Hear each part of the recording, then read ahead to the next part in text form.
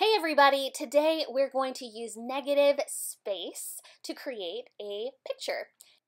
Negative space is like taking something away from a picture. That creates contrast. Do you notice how the artist did that here?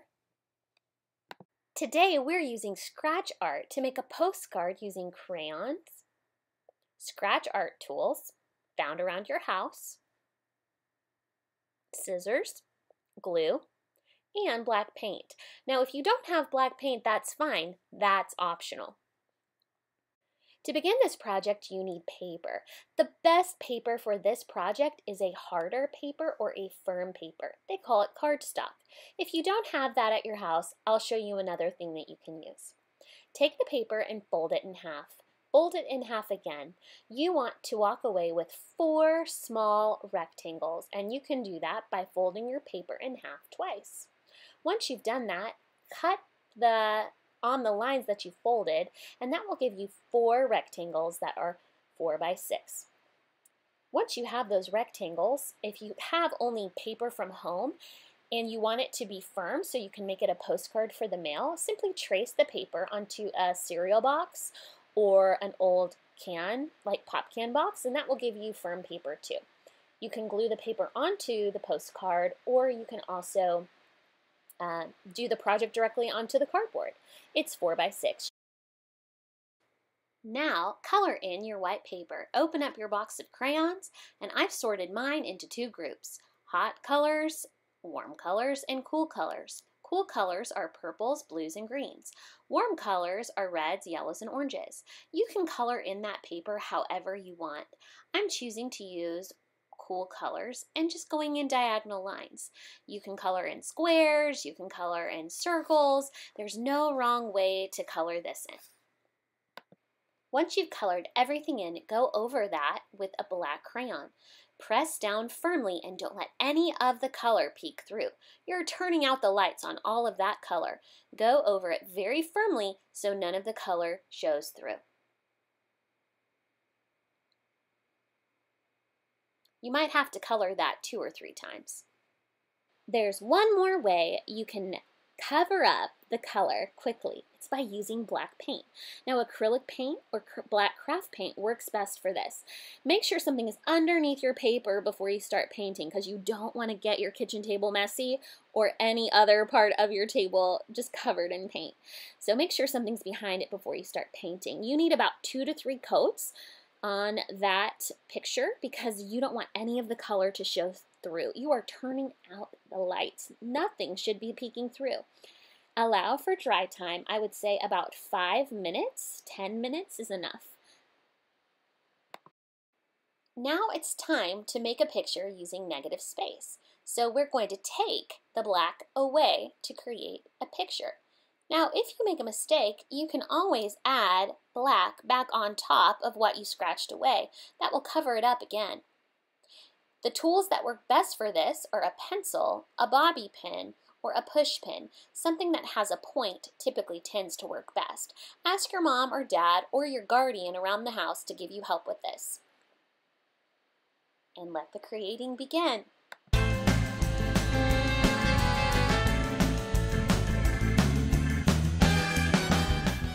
If you want to turn this into a postcard, make sure you draw a little spot for the stamp and 3 lines for the address on the back. So here's the card that I used paint with, and it does come off a little bit differently than the crayon. And on this design, I just decided to do lines, various line patterns, so you don't have to draw a picture. You can do anything you want. Try different things. Try drawing pictures. Try making different line patterns. It doesn't all have to be the same. And when you do a line pattern, you can actually glue things on top of it too. And I'll show you how to do that later.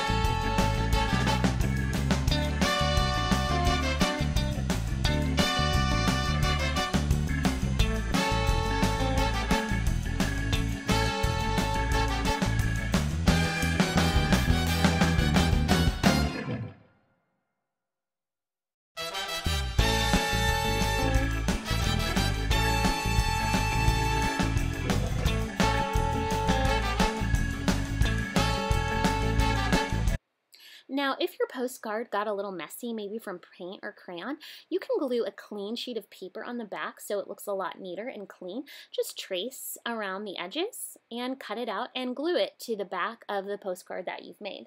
That will make it easier to send in the mail. There's some additional things you can do with your scratch art. You can collage on top of it. Collage is using glue and any material really to add to the surface. So what you'll need is a small container and glue or Mod Podge. Now both of these things can be found at the store. Look around your house and find maybe old bags, tissue paper, and one idea is to use an old book, maybe a book that's been ripped up or is really old. Sometimes I look around at garage sales for books that have interesting illustrations so I can use them for collage. Now this is a book I had for that purpose. So don't just take a book from your house that has really nice pictures and it's a really good book. Don't just cut it up. Make sure you ask your mom or dad if you can do that. Now because I bought this book for collage, that's what I'm going to use it for. And I really like this picture because it's a man looking at fireworks. And I think I'd like to collage this onto my postcard. So it doesn't have to be a picture from a book, but you can find tissue paper, construction paper, and cut out different designs or cut out hearts, stars, anything you want and glue it onto the top to make a picture. So I'm using an old picture from a book to add to my design.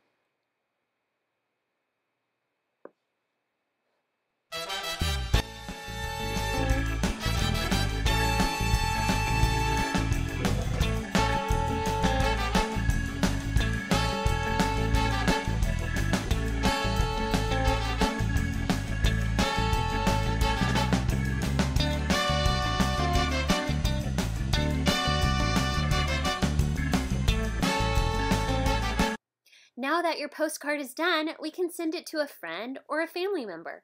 Don't forget to add an address and a stamp in the corner. Pick someone you really love and surprise them with your very own work of art.